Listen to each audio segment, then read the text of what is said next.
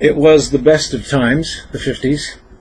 For us, the last generation, handed the keys to the kingdom and told, go on out and play. Just be back home by supper and bedtime.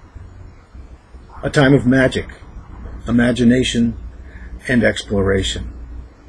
We're the ones who laid the pennies on the rails and leaped from the trestle as the locomotive barreled around the bend, who slipped under fences posted, danger, no trespassing, played in traffic, climbed the tallest trees, and tunneled hell-bent on discovery into crawl spaces and sewer drains.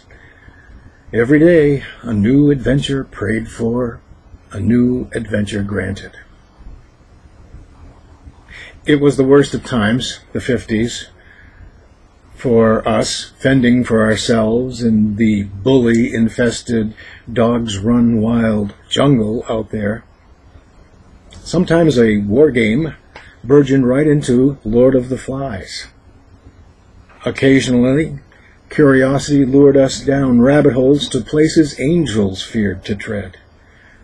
What we were painfully too slow to grasp is that the closer you push your real adventures toward the seductive ones flickering up there on the silver screen, the more likely they are to jump up and bite you in the ass.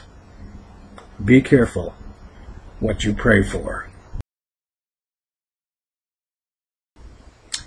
My new book is entitled Playing with Fire, a Childhood Memoir, and it is available at www.tomlyford.com.